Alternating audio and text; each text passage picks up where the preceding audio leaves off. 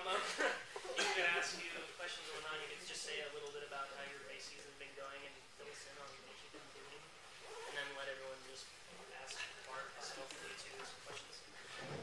Sorry about that.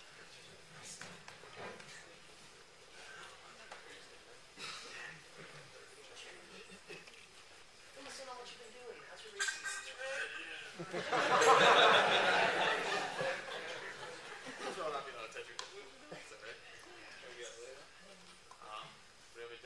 Just how's your race season going? You won the USGP. That's going all right.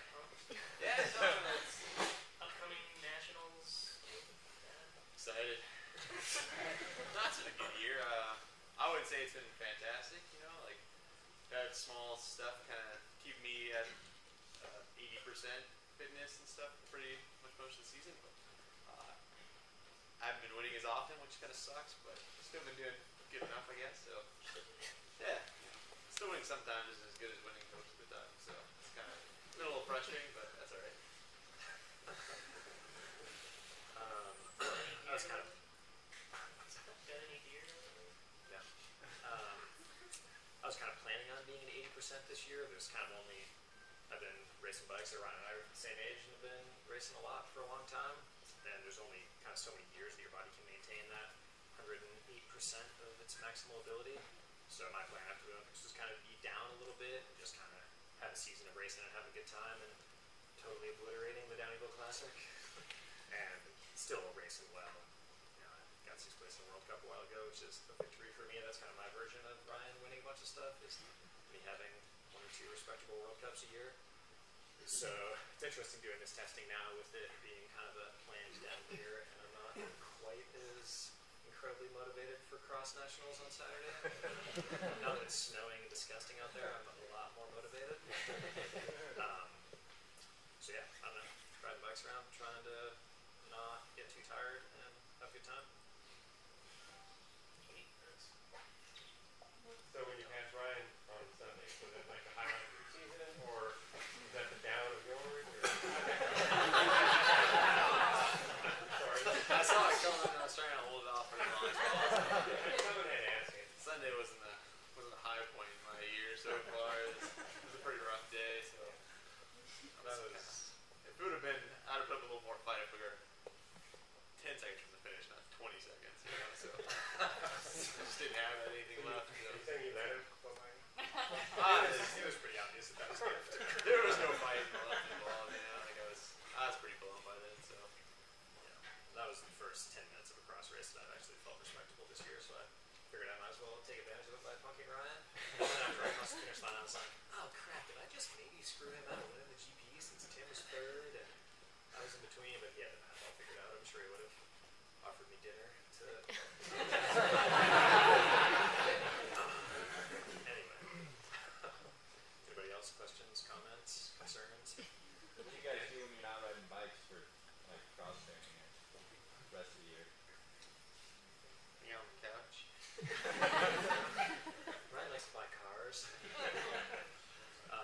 I do a bunch of stuff, and that's why I can touch my toes better, I think. I don't know. I go kayaking a bunch, and that is basically like doing 7,000 strangely positioned sit-ups in a row.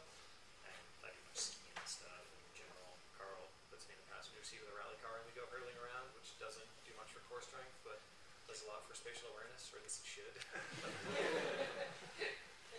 Yeah, try to have a good time. My couch kind of sucks, so I don't sit on it that much. I don't have any of the outside activities.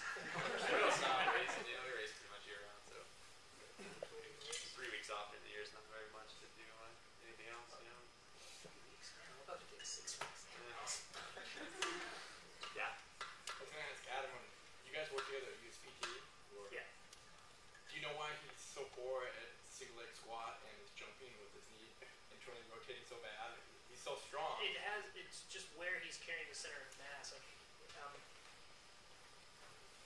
But if he's saying, got okay, good you're core making the strength assumption and good that leg strength and ankle control, yeah. he should nail it each time. You know, he's so strong in that hip, that knee should not be diving that much. I don't necessarily consider it the worst thing in the world that he's doing that. Well, as a cyclist, yeah, but you would think with that hip strength and everything, it shouldn't be diving that much. Yes. I don't know how to answer that one. He doesn't actually ever have any real knee injuries, though. I think he's actually controlling his knee pretty well in general. He may just be so at ease in his weight transfer that he's comfortable letting his knee dive in like that. It's just the path of least resistance. He's letting it move somewhere. It's not actually getting to the point of any damage because he skis all the time and never hurts his knees, and he probably lets his knees do that as well. When somebody does that and can't control it, it might go a little bit farther to end range and then actually cause some kind of failure. He's never really had any failure. I bet if you told him don't do that, he could do that like one more time and it would be perfectly flawless. He just wasn't thinking. I see it. So, yeah, interesting because Ryan's knee actually traveled very vertical. But that was the thing that's like, It's like my knees are very very strong. Yeah, It it's just dives gotta right be in immediate. when you do single leg squat. You keep your knee right over the top of your toes.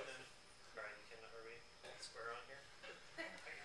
Oh, that was that.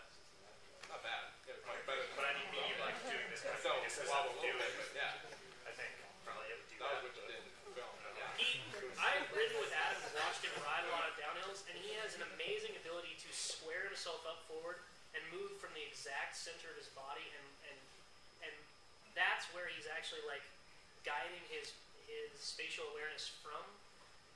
If you made him aware of his knee, I think he could really easily adjust them.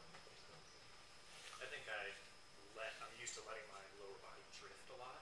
Just kind of as riding your bike is more fun in the woods. If you're sledding all around and things are weird, and you can kind of bring it back under control all the time. So I think maybe that's why. I mean, it's the same with skiing. Like I'm not real concerned about where my legs are because I kind of, I can always bring it back quickly if I need to. Random weird stuff. You get a quick discussion of what if Ryan used longer cranks? I want to answer that. I think he'd actually hurt himself. If you increase the circle that he's going through, he's going to go into greater ranges in his hip, and you're going to be winding more structures in his low back and his hip. We find pretty regularly that people that have relatively poor core strength compared to distal strength can have quite a bit of alleviation of their symptoms by shortening their cranks slightly. It might change his pedal stroke and change his torque output, but I think you'd have more injuries. So would he go faster? I don't think so. I don't think so.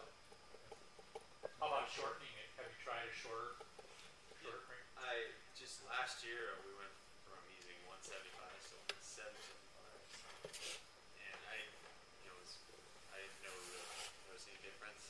When I was younger, I tried to run 180, so I was developing tendonitis a lot more, especially my knee because it seemed like it was closing down on the knee angle and generating a lot of force into it, and it was just causing a lot of problems. And so I went back using 175s, and I wanted to try doing just between the two to try and generate a little more leverage out of it. It seemed to work all right so far. I would theorize that you could, if he was obsessive about stretching and he could change